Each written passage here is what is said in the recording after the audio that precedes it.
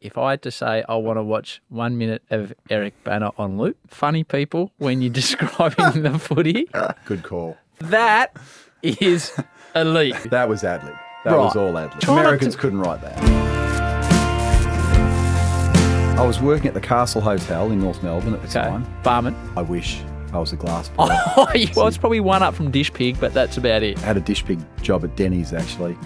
So my pedigree is pretty outstanding, actually. You're always Go through destined the to be a CV. Hollywood star, weren't you? What is most often when you're walking down the street quoted back to you? Like, is it Chopper or Troy or your accent in Black Hawk Down? Quite often, obviously, it'll be Chopper. How are people's general Chopper impressions when you get them back to you? Pretty average. Right. Who says crime doesn't pay? I cannot recall a negative interaction with the public. Right. Like, I am so lucky. How much work goes into a realistic sword fight between you and Brad Pitt? Oh, Jesus, Howie, so much work. I presume before Munich you had to meet Steven Spielberg? So I go out to the desert and I meet him in his lunch break and I'm just like, what is going on? Do you walk into a meeting like that and think, I'm Eric from Tullamarine or not? So Well, there's a obviously it had the mixture same of- effect on you. Yeah, absolutely.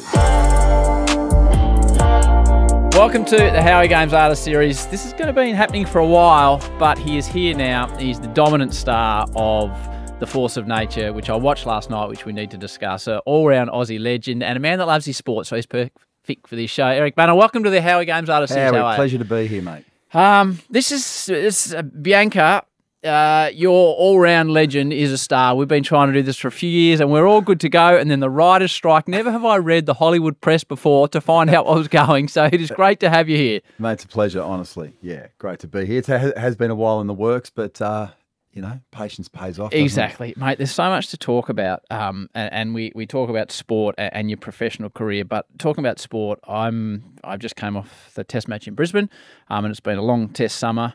And I got home last night and I got the link to the movie. And I'd read the book and I said to my wife, I'm cooked. Early dinner. I'm going to try and push through 45 here. Fair enough. But I couldn't remember who'd done it.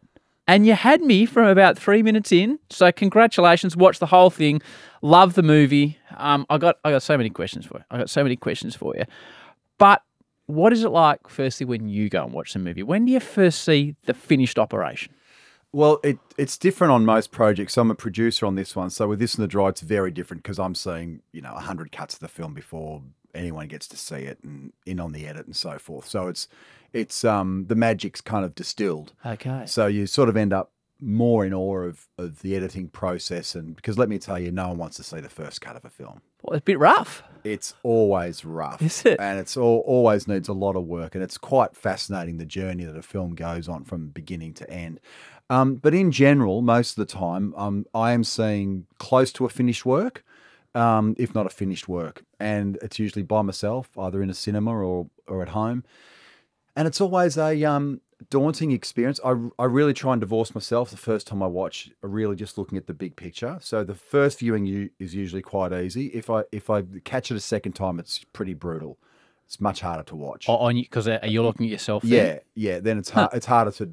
First time I'm just a blob on the screen. It doesn't affect me. Second time I'll be all over myself, and it's far more uncomfortable. And at that point, if you look at something and say like Usman Khawaja is looking at his technique and he's like, I need to change that. So he's working on it for the next test. Can you then go back and say, you know what?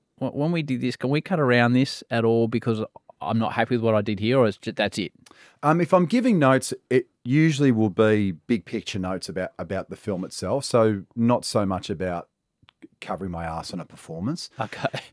And then quite often you can fix tiny things in the ADR in doing voice work afterwards, but I'm usually aware of it on the day if it's not working. So if something's not great, I'll say to the director, this is not feeling great, or I think this is too slow. Can we try something different?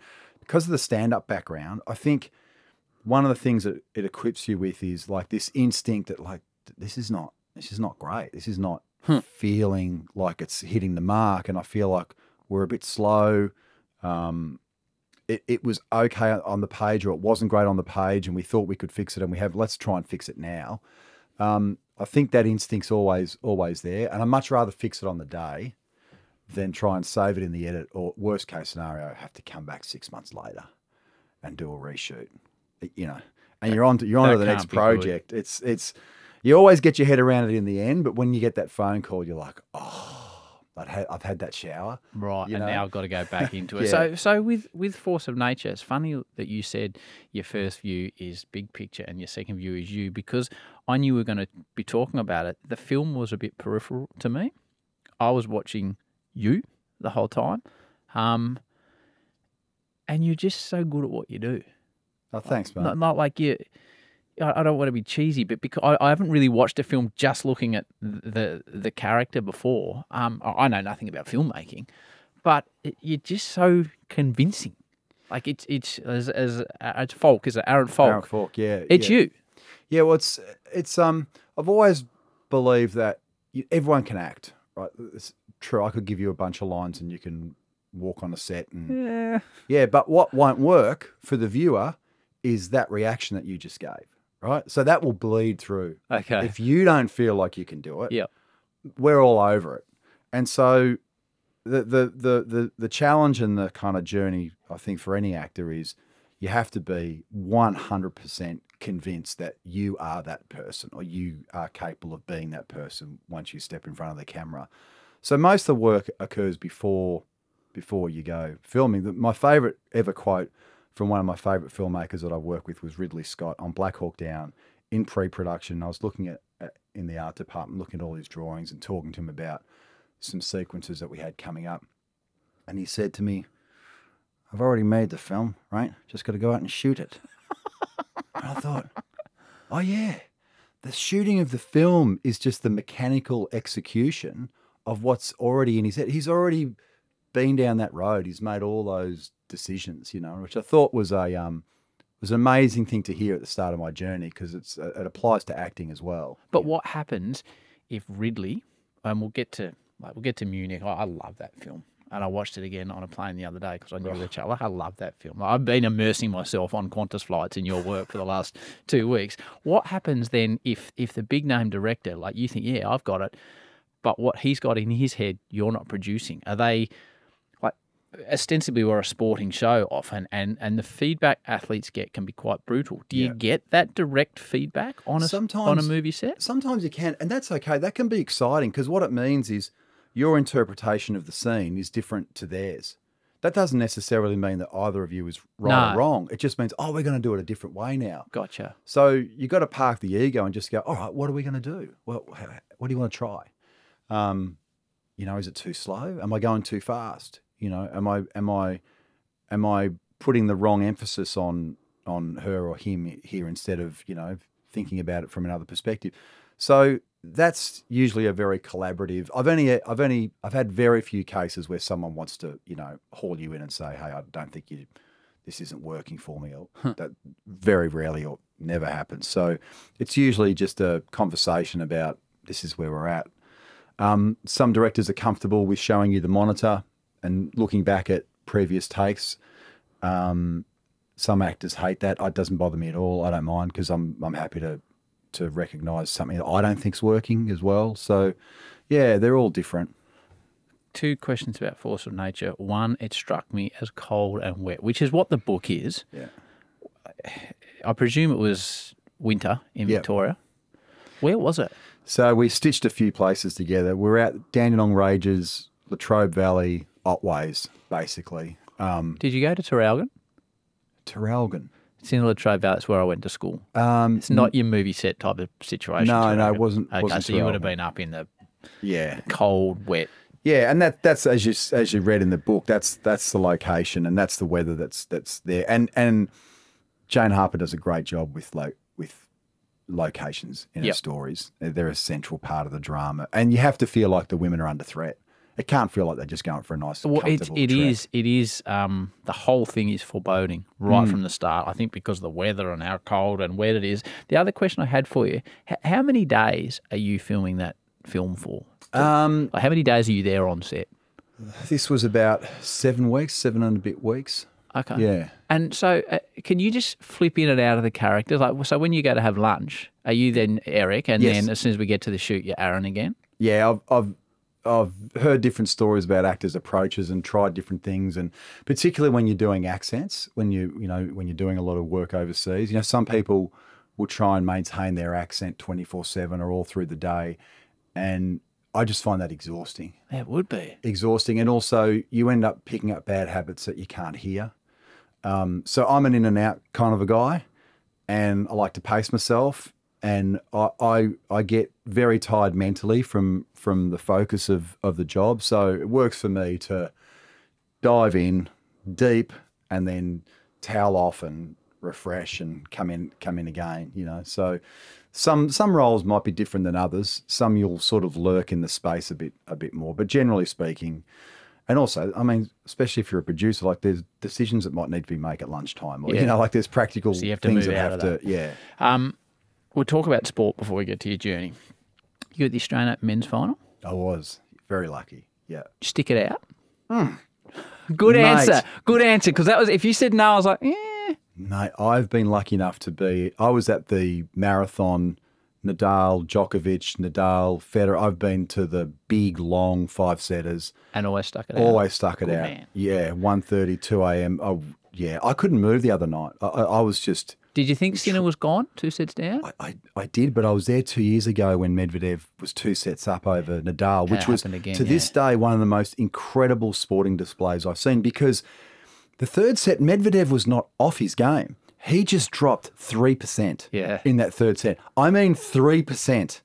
And Nadal got a break, and it was just on. And I'll never forget that, because, it wasn't a case of him sort of falling away or like not getting his serve in. It was just this intensity that just managed to just sink a tiny bit. Nadal, as you know, is just point for point. He never had the body language of someone who was 2 sets down. So, but coming back to that, I didn't think the way Sinner played the first 2 sets that he had the weapons to get past him. I thought he just had to keep staying in the point and hope that Medvedev was going to falter somewhere. And I would love to have heard the commentary on the night, which obviously you can't when you're there, because I wanted to hear what they were saying.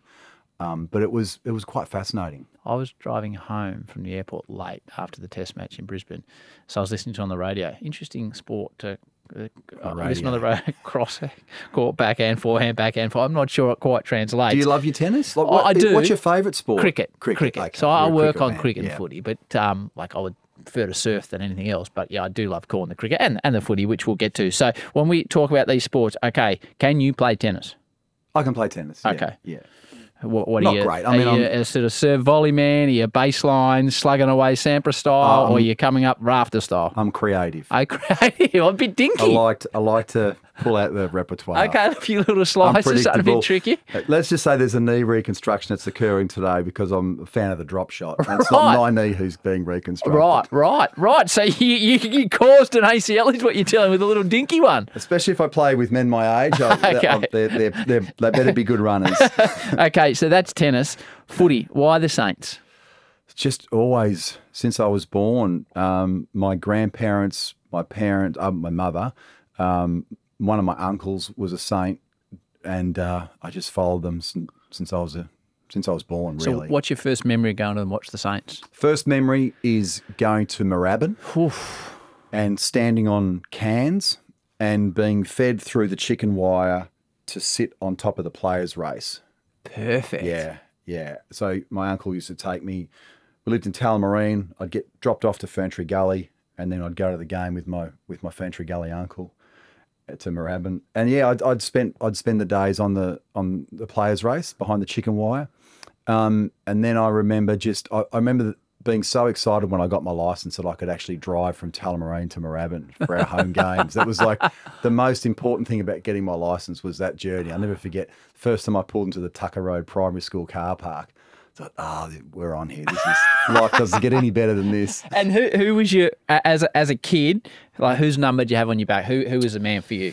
Well, as a kid, I mean, obviously we all love Trevor Barker. I was a big Geoff Cunningham fan as well. Now, so he came back and played in Traralgon, talking about did he Traralgon really? For the Maroons. And he just used to frighten blokes away from the ball. Sure he did. He was a tough man, Geoff Cunningham. Yeah.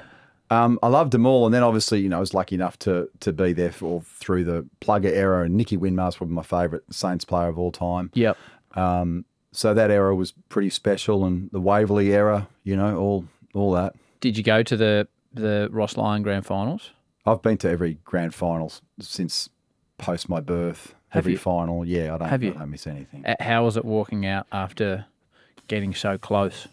You're talking about 10? Yeah. To be honest, 9 ripped my heart out more. Okay. 9 was Geelong, yeah. Geelong. That absolutely ripped me in half. I was just devastated for weeks after that game. 10 was tough, obviously, the drawn grand final. And the replay was a weird game. I remember walking into the G week 2 and it feeling, because all the corporates had dropped off, right, it felt like a big home and away game. Yeah. And you felt the Collingwood Army more so in week 2 than week 1. And it just had this kind of foreboding, big home and away kind of semi-final, qualifying final feel almost. And it was just ugly. It was ugly. It was bad. Did you play footy as a kid? I did, played for Essendon Grammar. Right, now I want to hear about this. What position? What were you? And I want you to compare yourself to a modern day AFL player. Where were you? Where were you? They're all dying to hear that comparison. Unfortunately, I was one of the taller guys in our B team, and I wasn't that tall, so I had to go ruck forward with another mate of mine, and I'd always come up against some beast, who had a mountain man beard and was like 6'6", and I was probably back then about 6 foot, and get smashed in the ruck and then go down forward. But when I was smaller, when I first started playing, I was on the wing. Okay. Because I used to do a lot of little ass, used to do a lot of sprinting, so I loved playing on the wing when I was younger. So were you like a hard running? I'm just trying to think of who's out in the wing, like sort of Wangan and Malera type, or were you a bit more in and under Stevie Baker, or big ruckman? Were you more your Rowan Marshall? I reckon I was on the guy on the half forward flank, constantly waving his arms, just trying to hope someone would pass the ball to him. Who's that guy? Who's that guy running around trying to get a kick? Yeah, okay, righto. So that's footy, motorsport. Yeah. Obviously, you've got a massive passion for motorsport. So when you were speaking about driving down to Moorabbin, what were you driving at first? So I've always had the beast, the old Falcon. Yeah. But I think for early stand-up days when I was just travelling around, I had an old Toyota Corona that had holes in the floor and was full of rust and was mustard colour. That I could just park. Yeah, it was a shocker. But I could park it anywhere, and I was working as in bars and stuff as a barman as well as while I was doing stand-up. So I needed something that I could just park anywhere on the streets of Melbourne and get the job done. So it was a shitty old 4-door Toyota Corona. So the love, and the beast. I've seen the beast. I loved it. I think Munich still tops it, but I think it does too. Let's be honest. But I loved the beast. So with motorsport, and you still obviously ride your bikes and drive your cars now. So as a viewer, I've had the pleasure of working on the V8s, the MotoGP, and Formula One as a kid. What's grabbing you? If I say, right, we can watch any race this weekend, any category, what are you going for? MotoGP will be MotoGP. Yeah, 100%. Right. Were you surprised by when I used to do the MotoGP on 10 with Darryl Beattie, so we'd see the practice sessions as well, Eric, and he would say to me, because I'd say, I'd love Mark Marquez. I said, he's going to beat Rossi. And he said, you know what? We watch these practice sessions. He throws it down the road so often without getting injured. At some stage, this is going to come and bite him in the arse. And Daz was spot on. Who's your number one MotoGP? If you're watching one rider, who is it? Right now? Well, no, in your watching career. I mean, Doohan was my hero. Was he? Oh, absolutely. That's great. And when you consider what he was riding around in terms of injuries, and the kind of bikes he was riding, I mean, the guy was a freak. I mean, I love Casey Stoner as well. What he did on the Ducati in particular. Yep. There's so many. I mean, obviously, I'm a huge Rossi fan. I have so much respect for Casey, though.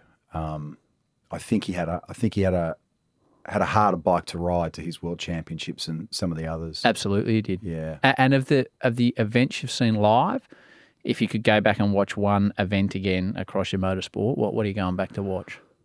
A live event. Yeah. That I've attended as a spectator. Yeah. Unfortunately, I haven't been able to see any motorsport overseas. Okay. Been to Bathurst a couple of times. You like the Bathurst vibe? Yeah, I do, but I'd say MotoGP at the island would be up there. Okay. It's a hard track, I think, from a spectator perspective, to get a sense of just how incredible that track is. I'm trying to think, where would I tell someone to stand? Yep. Knowing that track so well, I'd probably tell them to go outfield, Hayshed. Yep. Right? Because you can get, when you get on the close to the fence there, you get the exit out of Siberia, you get that peeling left, you get the right through the Hayshed, then they come towards you before they go up to Lukey Heights. And I think you get a real sense of just how fast they're going. I mean, the straight's amazing. Turn 12 always blows my mind, the speeds they carry through there. But yeah, I'd say MotoGP. Have you done the two-seater around there? I did. Was it the best thing you've ever done? Was it with Randy Mamola? It was with Randy. How good's Randy? It was. I was a bit nervous with Randy because... Have you done it? Well, yeah, with Randy, and he was a bit too casual for my life. You just jump on the back, mate, we'll be right. And I'm like, I'm not sure we will be right, Randy. Yeah, it was unbelievable. I mean, selfishly, it was the best thing ever for my track days. Yeah, of course. Because that's my track. And we had a good chat beforehand, and he knew I was a rider, and he's like, okay, this is how it's going to be. Acceleration's not going to blow you away. It's going to be amazing, but it's going to be roughly what your brain is going to be expecting. He said braking will probably blow you away, but again, like there'll be a calibration. He said, but I'm going to freak you out on corner entry speed. And he was right. You go and stop, mate, stop. I'm like, the amount of load into the front tyre in the early part of the corner just squashed my brain in half. It was like there was no tool to calibrate for that. Coming into turn 12, I was like, oh, we're joining the line of buses that's going up Cows Road or whatever. We're going straight. For some reason, he's seen an exit that I can't see. We're going down an escape road that doesn't exist. Boop, boop. And then he just slightly got on the brakes and he said, I'm able to load, this is what scared me. He said, I'm able to load the front tyre more than I would if I'm on my own because I've got a passenger on the back.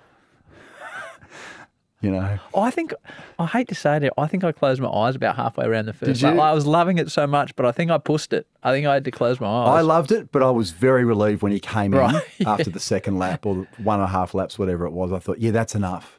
That is definitely enough. Unbelievable. The most thrilling thing I've ever experienced. Yeah, I couldn't agree more. And I don't know which bike you were on, but I was on the last year of the 2-stroke 500. Okay. So that's a serious bike. It was just mind-boggling acceleration on that thing. It was just incredible. And you still get out and ride now for pleasure? Yeah, I do. Yeah, right. Yeah. Well, so you're like a day tripper or on the track or?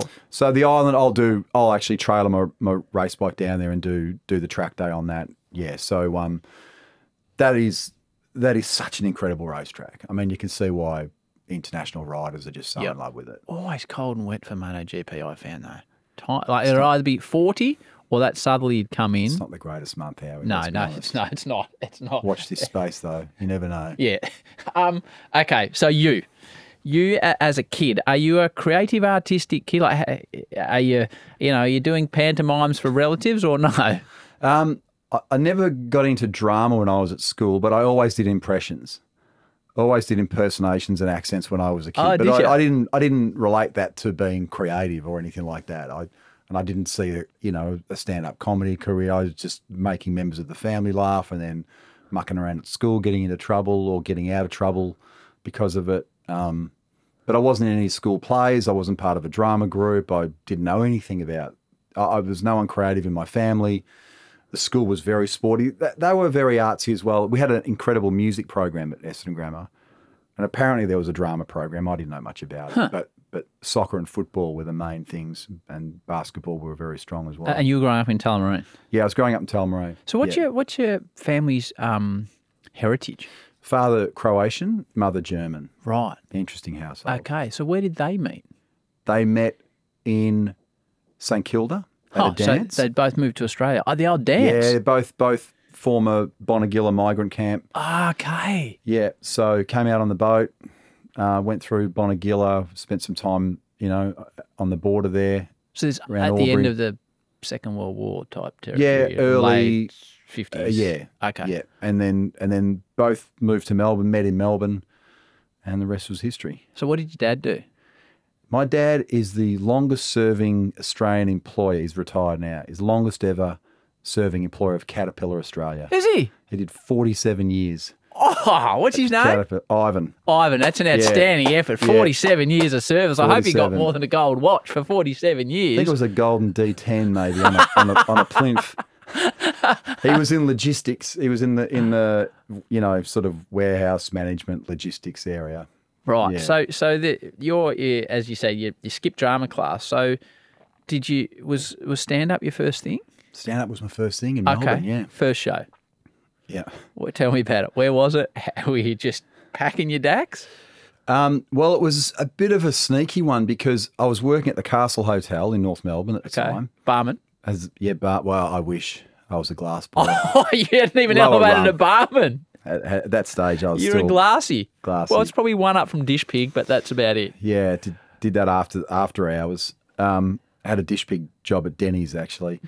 So my pedigree's pretty outstanding actually. When You're always go through destined the to be a CV. Hollywood star, weren't you? Denny's and a Dish Pig and then a glassy.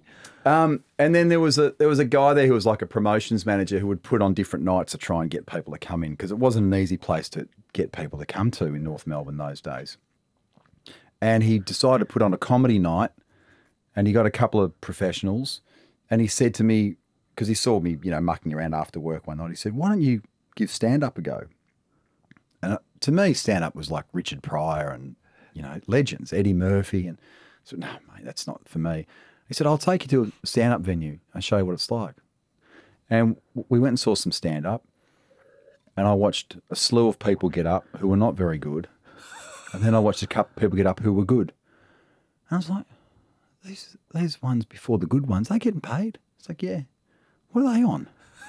What are they on? So it's a financial reason to get involved. Let's pull the curtain down here. What's this fella on? And I was like, well, that spot's about $60 and that spot's about 120 and the headline is probably on about 300, 400. I was like, I'm equating it back to my dish pig rates and my glass boy rates. It's a lot of hours. I see what you're saying, mate. Let's look into this a bit further.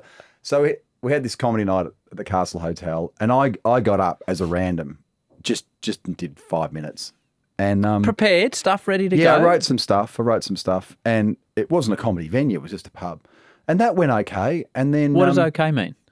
Like Couple people of laughs? laughed, yeah, Okay. people laughed. Like it went fine. Did you get your $60? No, that was a freebie. Oh, first one was for nothing. And the professional who was on that night was a guy called Peter Fox, and he came up to me afterwards and said, what are you doing? Like, you got to give this a go, which is very sweet. So there was a couple of early influences, a bit of encouragement. I didn't really see the pathway. So then that was it. I went and started doing tryouts and I got off to a good start and people were like, you should give this a go and we'll book you for there and book you for there. And then it was just on and it's just kind of gathering momentum. And I gave myself 2 years. So I'll give myself 2 years. I don't want to be one of those tragic comics at the back of the room. Who's, What are mum and dad thinking? Oh, they're just relieved.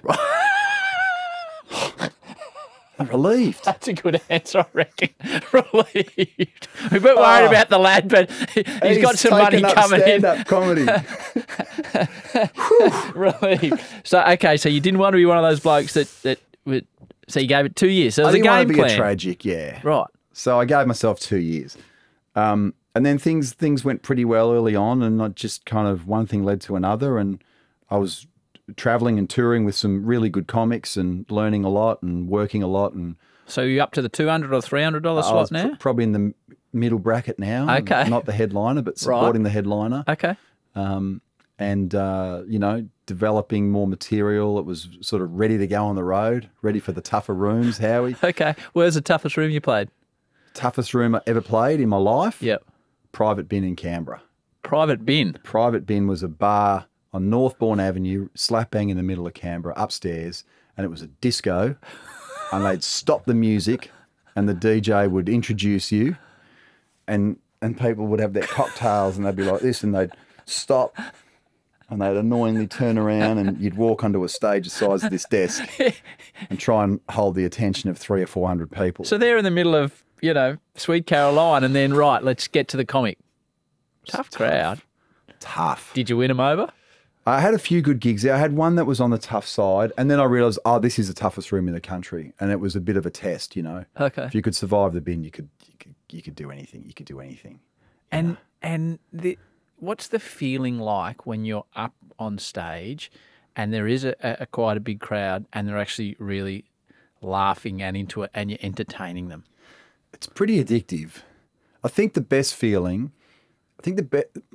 even better than them laughing, is the thought that you know the next piece of material that you're about to unleash is going to work. Okay. I think that's where the satisfaction comes from. So it's like, okay, this is great, but having the space, I guess if you put it back to motor racing, it's almost like you're coming into turn one and you're coming second, but you know, based on corner exit, you've got this guy at turn two. That's a great answer. You know? And so stand-up for me felt like that. When you had a good amount of material and you knew the crowd and you could sort of predict where it was going to go, and you knew that you were doing well with this bit, but you knew the next bit was going to be better, or that you felt really confident that it was going to work, that was the best feeling. Because it's full of so much, you know, there are no guarantees when you walk out.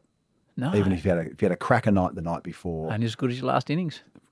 100%.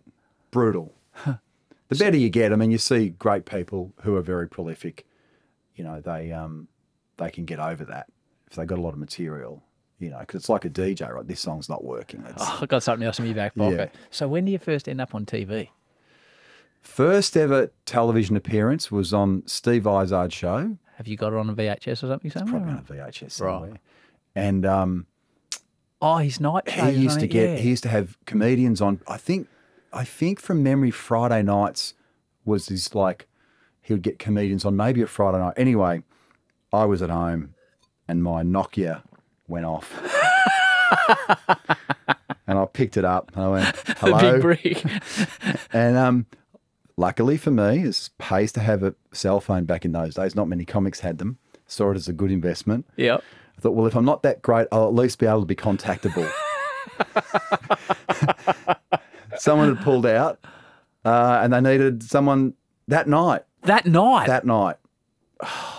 I'll never forget it. I'd love to have had a heart rate monitor on behind the curtain that night, because it was, you know, like the shirt would have been like this. Right, so you were peaking. Fluffing away. That was my first ever television appearance. How'd it go? Yeah, it went okay. Went out and did sort of 5 minutes, and I can't remember if I went and sat at the desk afterwards or not. Probably not, because I would have been a completely unknown. Yeah. And so that was the first box ticked. So it wasn't Red Faces or anything like that. It was Steve Izard show, and then he became a boss. You know, years later, I auditioned for Full Frontal, and his production company produced that show. And was that the next major step for you? It was, yeah, auditioning for Full Frontal. So when you get into that, of all the enormous success you've had on, what is most often when you're walking down the street quoted back to you? Like, is it Peter or Chopper or Troy or your accent in Black Hawk Down? Like, I could go on. Or what's the one that, you know, cash, no cash here? Like, what's the one you get the most, you reckon? It's really hard to predict what it is the person's about to pin you for. Yeah. Sometimes I can profile them based on age, demographic. Okay. Is it going to be this or is it going to be that? And then it'll be, you fixed your car yet? Oh, it's a lovely beast. You know, quite often, obviously, it'll be Chopper. How are people's general Chopper impressions when you get them back to you? Pretty average. Right. And then I think they get them confused, and they're actually doing Neville Bartos instead of Chopper half the time. Well, I find that sort of the Chopper... It's Vince's line, no cash. You know, that's not even my line. Yeah, well, that's true. That's true. I find I get a bit confused between Chopper and the kickboxing. Is he an accountant in the castle? I find I get those two a little bit confused. Yeah. And when people recite that back to you, like, that's a... From where I sit, that's a form of expression or love of your creative work. It's all. I'm so lucky, mate. Honestly, I cannot recall a negative interaction with the public. Right. Like, I am so lucky. Like, when I hear about some people that, you know, have a bad time, I really feel for them, because I just, you know, my interactions with the general public are just always so lovely and positive, and I feel very lucky for that. So yeah, okay. Every now and then it might be annoying, but you're always reminding yourself, that's where it's coming from. They've seen something that they liked. Great, So back in the day, I was like the news reporter on Channel 10 News when I was doing the V8s, but I was like the, cut up a tree story before Quarters did the sport. Or, this is the bloke in Epping that's got a cure for Nathan Buckley's hamstring issue. Like, just the real wacky shit. Or there was a UFO and Nunawading, Howie will go out and report on it. And I can't remember what the thing was, but it was go and interview at like a seedy underground bar on King Street, Chopper Reed. Oh, wow. And I remember walking in there with Fitzy, the cameraman, and as soon as he walked in from the camera, like 3/4 of the bar cleared out. Like Chopper's associates did not want to be on camera. But I remember him as being tremendously engaging when the camera came on. I presume you had to spend some time with him, did you, before the movie to get a grasp of what you were doing? I mean, I didn't have to. It was made available, and I thought, right. I've got to make the most of this opportunity. So it was really beneficial to me just to get a handle. I mean, you don't always want to do that when you're playing a real person, because sometimes it can get in the way of your prep. Okay. And was he open to you having hanging out to see what he was all about? Yeah. And he always loved to talk, right? So I think, yes. I think having some people coming to listen to him was very appealing to him. He really loved to tell stories and hold court. Yeah. You don't get a lot of words in. And that's what I was there for, to just listen. I got so many questions for you. I want to know how you get massively ripped when you're in an action movie, but you're a big boy in Chopper. Yep. Like, what would you have been? How much weight did you have to put on for that? It was a fair bit. I think back then, I started off at around 92, and I think by the time we wrapped, I was around 106, 107. How'd you do it? Not pretty. Was it just like pizza and beer, or?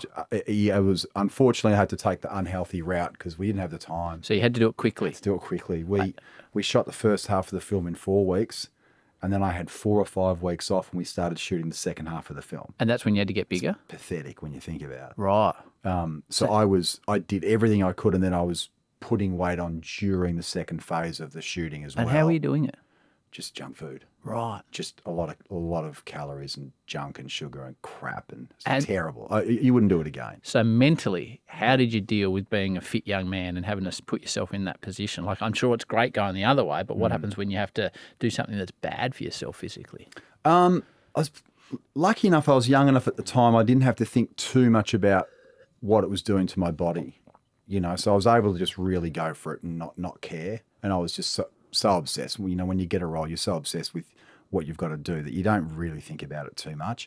I was probably more concerned that, is this going to work? Like, am I going to get enough weight on? Huh. What stage is the camera going to pick it up? And then I remember feeling different. I remember getting more tired and lethargic. I remember moving different. I'm like, okay, this is good. This is good. This is good for me. I remember people's response was really interesting. I remember going to the footy. I remember going to Waverley one day when I was filming. So I was bald with the mo, and I put on a fair bit of weight. And I remember people just getting out of my way. Right. And I went, oh, this is why people have that look. This is why blokes go for a look. Right. An intimidation look. I wasn't doing anything intimidating. It was just the people look. People just move a little bit more than they normally would. Which, that became interesting. Like, okay, all right, I'll use that, But yeah, I wasn't thinking deeply about what it was doing to my body. If you gave me that opportunity today, I would have to think about it really. Yeah, well, it's going to be harder to get rid of too as you get older, I guess. So then what's it? The movie comes out and becomes huge and it's critically acclaimed. What's it like for the first time when you've gone from accepting every gig you can take and being a stand-up comedian and earn your 60, then what's it like when all of a sudden you become a desired property? Well, the exciting thing about that early on is, when an actor goes on a bit of a run early in their career, you have choices to make. Yep. And back then there were a lot of movies being made. I mean, I've been very lucky in a few areas of my career in terms of my timing of starting stand-up comedy, my timing of being able to work in sketch comedy, my timing in terms of stepping into the film world. We're just very, very fortunate in all three areas, right? So there's a lot of films being made back then. If you were a young actor that was on the rise, it was a really good amount of choices. I just decided early on, I'm just going to work with the best people I can. I don't care what the size of the role is. Okay. I'm not in this to be big. I just want the best possible work. And that means working with the best possible people. That was my focus. You know, it was like, who's the best engineer? You know, who's the best race engineer? What's the best team? Okay. Don't care where I sit on the grid. So you're part of Red Bull, so it's going to shape up well for you because it's going to be successful. Yeah. Huh. Give me Adrian Newey. Yeah, Adrian Newey, Christian Horner. Are you happy to be Sergio Perez to Max? Well, early on you are. I mean, you look at Black Hawk Down, there's like 33 of us. Yeah. Unbelievable cast when you look back. That's one of my favourite movies of all time. You go through the IMDb cast list on that and it's like, oh my God, he was in it. Yeah. Oh my God, he was in it. Oh, Ty Burrell. Oh, Orlando Bloom. Oh, Bill Fichtner, Kim Coates, Nicholas Coster-Waldau. It just goes on Eric and Bana. on and on. Josh Hartnett, Tom Sizemore, Ewan McGregor.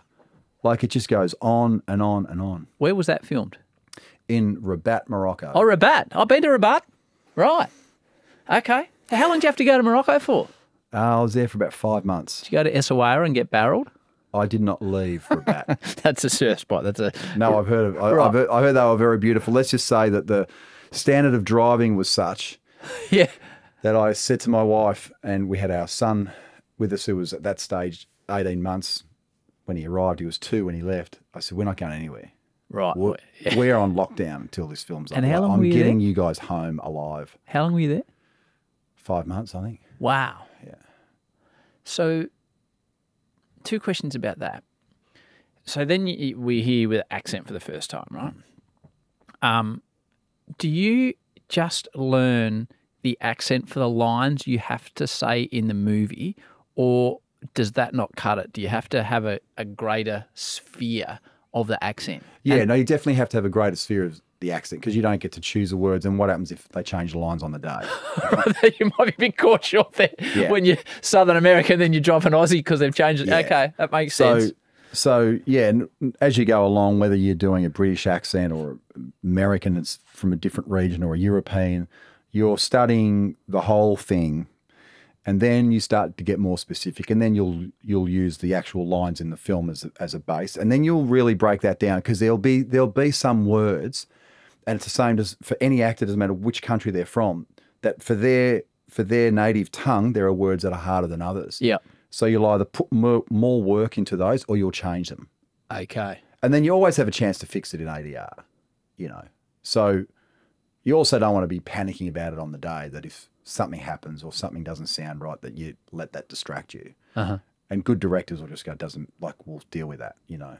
But generally speaking, you'd want to be perfect on the day. Yeah. So how,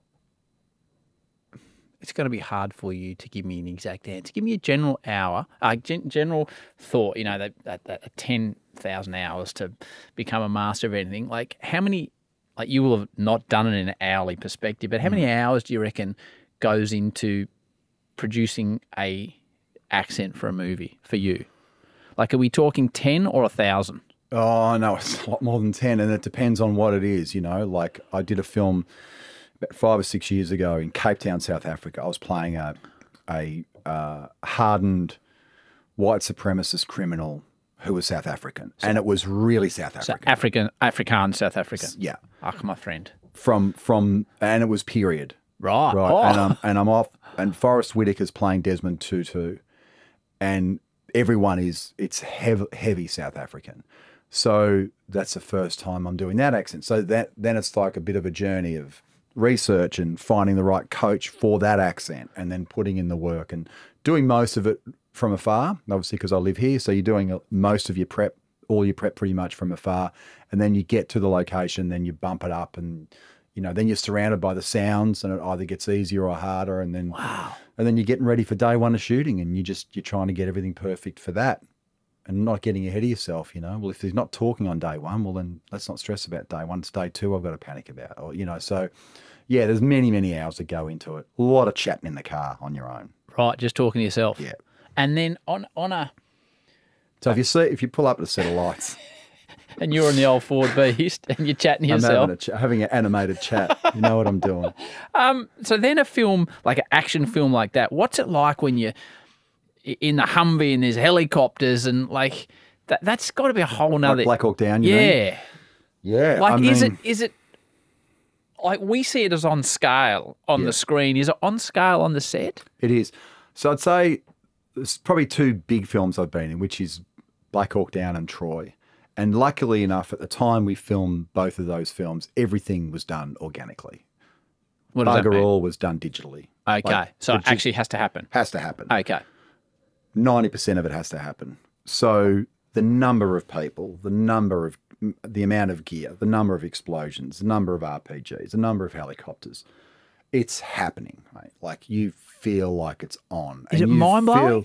It is. It's deafening. So it is an assault to the senses. I'll never forget the first live action take on Black Hawk Down. The first take. Afterwards, every actor just looked at each other and just was in shock of the noise. It was just that immediate adjustment going, oh, God, okay. Like, because it affects your concentration, And so it is, yeah. And then you're just pinching yourself, right? You're just pinching yourself like, I can't believe we're doing this. And everyone's excited. Everyone's as excited as each other. Do they tell you, right, there's going to be an explosion to your left and a right so you don't end up going to the wrong spot and getting your ankle blown off? Or how does that work? Ideally, they'd... I'm a bit concerned about the word ideally, Eric. That was a movie you had to look out for yourself. Yes, there's safety on set and so forth, but Ridley runs fast and he runs loose. And the first AD was, super experienced, and he runs fast as well. So you really had to pay attention. You really had to be careful, and you could very much get hurt on that film if you weren't careful. Biggest issue for me was other actors with guns, in terms of where their guns were when they were firing them, and we're using similar to AR-15 sort of style military weapon. That's you hold the trigger down and it's going. So what is it like shooting blanks? Obviously, yeah, but it's still loud. Your ears don't know they're blanks. Okay, so it's full on. And you haven't got earplugs in. Wow. For most of it. So yeah, if an actor fired the gun too close, you'd have a word with them. And what happens amongst these pyrotechnics and the expense to get the shot if someone gets their part wrong? Like, I guess you can't just go back and say, can we spend another $25,000 on that explosion? Yeah, you don't. You just don't. So you've got to get it right. Got to get it right. Right. And you hope you're not one of those guys that's got a line at the end of a sequence. That's what you hope. And you bumble and stumble it out. You hope that your line is the first thing that happens when they yell action and they pan from you to the helicopter. You don't want boom, boom, boom, boom, boom. And then here comes Howie with his one line. Sorry, guys. Can we do that again? Okay. So then the physical, which film is Troy the one where you've been in physically your best shape, like where you have to turn up looking like a bloody warrior? We never really spoke about how I was meant to look. That was sort of up to me, really, in terms of, okay, well, how would he look? Well, it's just going to come from all the work I'm putting into preparing for the role. It wasn't like I was at the gym trying to get a bodybuilder shape or anything. It was like, well, I was training extensively sword fighting and fight choreography. I was, spending a lot of time on a horse. I was training, and it was like, I'm going to end up in whatever shape that ends up being. There's not a lot of shirts off in front of the mirror.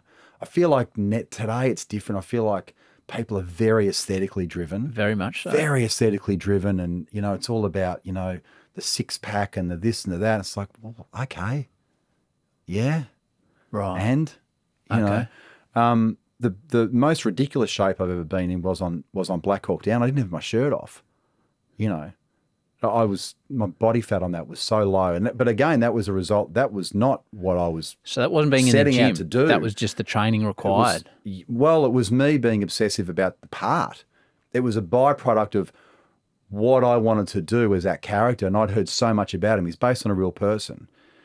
And it's like, oh no, he's the elite of the elite. You better step up. So it was a whole mindset thing. It wasn't about, because I was actually quite slight for that. Yeah. But if you saw me with my shirt off, it was a completely different sort of thing. But I wasn't thinking about that. No. I was just like, I'm playing Hoot, and this guy is who he is, and I better prepare in such a way. So what did you have to do to be prepared to be him physically? Were you throwing steel, or were you running, or like from an athletic perspective? From an athletic perspective, I was the most disciplined I've ever been in my whole life. Food wise. In terms of training, I trained 6 days a week. Wasn't crazy amount of hours because I was very cautious of recovery and all that sort of stuff. It was very meticulous and disciplined. Like there was no cheating. There was no alcohol. There was no donuts. Did you feel no donuts? Did you feel amazing? Yeah, I felt amazing, and I kept it going through the whole shoot because I was so scared of jumping out of that mindset once I was in it. It was just that was it. It's funny actually because we had some actors on Black Hawk Down who turned up, in shape, cut to craft services and the catering, and to feed that many people. Well, you can imagine every lunchtime it's fries, right? So if you want to go back and watch that movie, there are some moments where someone fires their gun, ducks their head down behind a concrete wall, comes back up 5 seconds later, might look like they've put on 10 pounds. They been having too many fries at the lunch break. No, like just in terms of, we shot you running down the street today. Right. We're going to shoot you coming around the corner in 4 weeks' time. This is stuff you have to think about as an actor. And so on that, are you completely clear, or is it made clear to you what you're doing that day in relation to the bigger picture of the film, or it's just this is what we need you to do today? No, so you've got a schedule. It's usually pretty detailed for the next day. It's rough for the day after that, and then it's pretty loose for the rest of the week. You'll try and get a sense of the order of the general filming, but they don't like to give out too much information because every shoot is a problem trying to be solved, and it depends on weather and locations and actors' schedules. And I'm always there for what they call run of show, so I'm always there well before we start filming. I'm there till the end. I try not to plug in and out, but you always have a lot of actors who are plugging in and out, and so you're trying to schedule around them. And we've got to shoot that scene tomorrow because he's got to get back to his podcast. Yep. So it's always out of order. It's never ideal, and that's part of the challenge. You try and break down the script and work it out. I mean, I remember on Troy, my first day on that film was me saying goodbye to my wife and child before going out to fight Achilles. So you've Day one. The back end. Right. Oh, okay. I'm about to die. Okay. Saying goodbye to my wife and child. Okay. And action, go and say goodbye to Saffron, and then go and kiss the baby, and now we put on the armor. Okay, day one. So it's never as you imagine it. And then in that film, when you're like, how much work goes into a realistic sword fight between you and Brad Pitt? Oh, Jesus, Howie, so much work. Is it? Oh, so much work. So it's not the boys just roll up, Eric, swing the sword this way. Right. Tell me about that. Tell me about that. So I had probably 5 big sequences in that film that I had to train for. So again, it's like back to the accent thing. It's like you can't just learn the choreography for that piece. You've got to learn general sword play to a vast amount so that you can then, I guess it's like if someone was doing a karate film. Like you're going to learn a base so that they can then teach you on day. So you're learning a base, and then you're breaking it down into the 5 fights, and then you're getting to the stunt team, and then they're breaking it down chronologically. This is the one we're going to shoot first, so they know. We know that Hector Achilles is at the end of the film. Like, okay, that's 5 months away. Wow, okay. That's quite daunting. So on the one hand, you've got time to learn it, but at the same time, you kind of want to get it done. So you're going in order, and you're really hyper-focusing on the next fight, and you're working with the stunt team to hone that. And you're not working with the other actor at that point because you don't want to stuff each other. You're not good enough to be slowing each other down. Huh. So you're working with their double, and they're working with your double. And the double's there not for on-screen stuff, but for the training and the prep. So months and months and months and months and months. By the time I got to that fight, I knew every move from start to finish with my eyes closed, like the whole fight. And it was funny when we went and did the voiceover stuff at the end, like just for breaths and efforts. I remember jumping into the studio, and it was like 6 or 8 months later, and they had a microphone on a thing, and I said, can you just hang a mic from the roof? Because I remember this fight. I'll just do the fight and try and pick up as much. It's easier for me to do it that way rather than standing still and watching it. And it was still in my body. Like, it was so ingrained. It was still there. And when you're doing it at the time with Brad, what level of intensity is it at? Is it acting to get your sword in the right spot, or is it swinging your sword as hard as you can because it's a fight to the death? That's a really great question, Howie. Because finally, Tommy, 200-odd episodes, we've got a good one away. It is. Because in a perfect world, you want to be able to see the acting in a sequence. You don't want to see a series of moves. And I think what's happened to a lot of action sequences these days is you may as well not have learnt the bloody thing. You know, it's 2 moves cut, 3 moves cut. Like, really? I spent 6 months on this and you're going to cut this up like, you know, like a piece of sushi? Like, you want to work with directors who are going to hold the frame. So I knew, so in that instance, you want to know the fight so well so that you can act the emotion that's behind it. And I work with great stunt guys on that film, and they would just keep drumming that into me. Where's Hector at now? Now we're stepping up to desperation. Like, he doesn't know he thinks this is the point where he thinks he's going to win, I reckon. This is the point where he's starting to get overwhelmed. Like, how do you play that while still trying to hit your marks? Well, you can only do that if you know the moves down perfectly. You can't be thinking about, is it left and right and get it up here and, you know. So that's what, and we had a great second unit director, Simon Crane, who was very big on, do not tell me you're ready. Do not waste my time, your energy. We're only going to roll the camera when you guys are 100% ready to go at 110%. Do not waste your energy with an 80, 90%er. Yeah, and he could just feel it. He just go, I reckon you're getting tired. Let's just take 5, you know? And when you're doing that, is it hard not to get lost in Brad Pitt's eyes or not? He's a good-looking man. I had to get out of that habit very early. Right. It was him and the other film, I've forgotten the name of it now, and I know him as Riggins from Friday Night Lights. Taylor. Is it Hirsch? No, what is it? No. Taylor Kitsch. Taylor Kitsch. Yep. What's the film? You and Marky Mark. Lone Survivor. Yeah, no, great film. Another very good-looking man. Good-looking man. In fact, as we were watching this, my wife said, you've got to ask Eric about. Very sweet. Very sweet man. That's good to hear. Yeah. I presume before Munich you had to meet Steven Spielberg? Yes. So I don't know how you view it. As a casual movie viewer and a Star Wars and Indiana Jones, like, I would imagine for me he'd be like, wow. Do you walk into a meeting like that and think, Jesus, I'm Eric from Tullamarine, or not? Wow. So obviously he had the same effect on you. Yeah, absolutely. And it was heightened because he was shooting The Terminal with Tom Hanks out in the desert. Funny story, I just happened to be in LA because we were doing reshoots for Troy because the wall of Troy got blown down in a hurricane. Brad and I got sent home for a month or 2, told, stay in shape, keep up your choreography, come back and we're going to reshoot it. I came back and I got to LA and I turned up to a fight studio just to get warmed up for a few days before shooting. Brad turned up with a moon boot on. He'd torn his Achilles and hadn't told anyone. Rather ironic, really, the name of his character. 100%. But you got my number, Brad. Let me know. Right. And we all looked at each other and thought it was a prank. And he started trying to hobble around. He said, no, I'll be okay in a couple of days. And Simon Crane just took one look at him and looked at me and went, well, we're not doing this. No. Off you go, back home. So by pure luck, I was in LA. And my agent said, Spielberg wants to meet you. And I had, by pure coincidence, read Vengeance Okay. off my own back because I read a lot of stuff. And he said, it's secretive. No one knows what this project is. No one knows why he wants to meet you. But these are the rumours of the projects he's developing. Blah, blah, blah, blah, blah, blah, blah, blah, blah.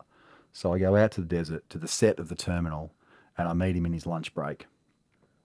And I'm just like, what is going on here? Tom Hanks is there with in his Airstream, says a quick hello, and I'm in awe of him. And Stephen starts talking about this project. And I remember the sense of relief that I wasn't flat-footed, and I was able to say, I've read that Jonas book, and I'm aware of that story. And are you talking about the Avner character?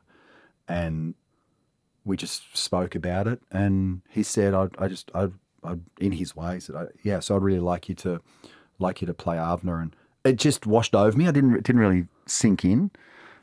And I was like, and I hopped in the car, and I was driving back to the hotel, and my agent called, and he was like, tell me exactly what he said. I said, I think he said, I want you to play. I'm pretty sure that's what he said. He said, you're damn right he did. You know, like, I just got a phone call, blah, blah, blah.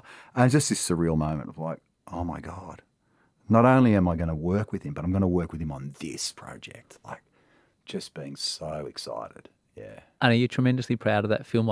As I said, I watched it again. Brisbane to Perth before a Big Bash final the other day, and it was as good as I remembered that film. Yeah, no, I'm very proud of it. I think it's a beautiful film. It is. It's incredibly well shot. So Janusz Kaminski, who's Stephen's DP, director of photography, is, I think, one of the best of all time, if not the best of all time. So to watch that film is a masterclass in cinematography and the relationship between a director and a cinematographer working together. And the way that the action's composed and the drama's composed, the way it's edited, it's just, I just pinch myself that I'm in it. And I would do that every day. Because it's a period film. It's like, this is my favourite genre, 70s thriller, you know.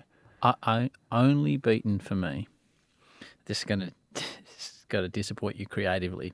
You're a Nugget fan. Well, no, I am a Nugget fan, but even more than the Nugget, of your 30-odd years, wide breadth of work, if I had to say I want to watch 1 minute of Eric Bana on loop, funny people when you're describing the footy to your man Adam Sandler. Yeah, okay. Good call. That is elite, Eric. Were you involved in the scripting of that, or was that delivered to you? That was ad-lib. That was all ad-lib. Was it? I was hoping you would say that. Yeah. We try Americans not to, couldn't write that.